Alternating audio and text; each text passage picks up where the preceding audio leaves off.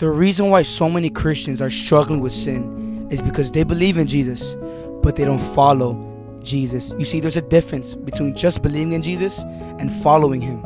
You see, the first step is believing in God, and that's amazing. You see, that's the first step. It really is. But the Bible says even demons believe in God. Let me tell you something. You could believe in God and still end up in hell. You see, Jesus never said, come accept me and believe in me. No, he said, come and follow me.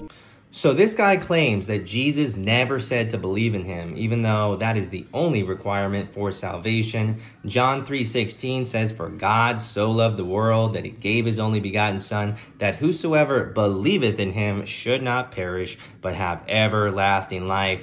Notice it doesn't say whosoever follows him. It says whosoever believeth in him.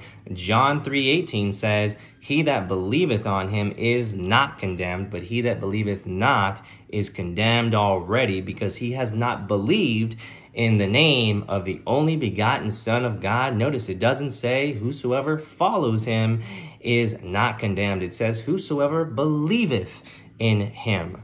Now, he makes the claim that, yeah, the demons believe there's one God. Well, let me tell you something.